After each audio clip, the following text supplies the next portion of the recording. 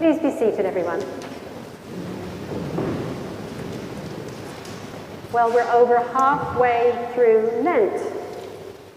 This is the fourth Sunday of Lent, and for many, many years, for centuries, it's been called Refreshment Sunday, and sometimes, more often, called Mothering Sunday.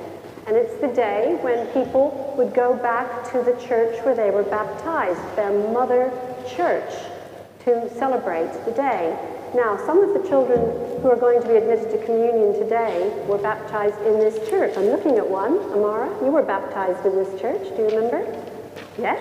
And Phoebe, who just read so beautifully for us, you were baptized here. And Caitlin and Haley are going to be baptized in a few minutes, so this will always be your mother church. And for some of the others, for Lara and Teo and for Saxon, it was a different church where you were baptized, but this is the church where you're being admitted to Holy Communion, so it will always be another mother church for you, a part of your family. You belong here in this church. Now, when we just heard about the reading from Candlemas, really, it's the reading we would have had, although it would have been longer if you'd been able to come on Candlemas for your admission to Holy Communion, as we normally do every year. We celebrate on that day Jesus being taken by his mother and father to the temple, their mother church, if you like, where they give thanks to God and offer Jesus to his father. And so that's already setting a model for us, because really what Mothering Sunday is about is where we belong, the place that welcomes us for worship, our mother church. In recent years, of course, the greeting cards companies have turned it into Mother's Day, and we give flowers and chocolates to our mums, and of course it's a very good thing to be thankful to our mums.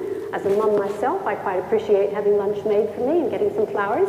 That's a very nice thing. But the purpose of the day is to celebrate the church as the mother of us all, the place where we are all welcome, where we belong, where none of us is the host, Jesus is the host, Jesus welcomes us, and this is where we are meant to be together. So what a wonderful day for us to be back together again.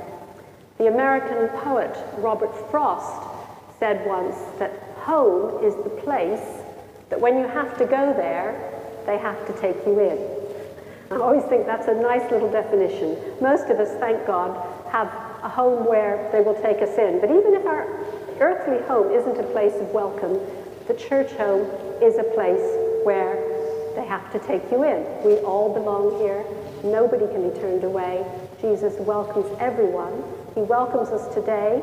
Again, after many months of starvation from the sacrament, he welcomes us back to the table of the Lord, the place where we receive the bread of life, and where our children today are going to be welcome to receive it for the very first time. So I hope you will always remember this day, and remember that this church is your mother church, and that all of us will feel today that we're back home together. And if you pick up the magazine that's been prepared, you'll see that the front cover is a reminder of that welcome home from Mother Church.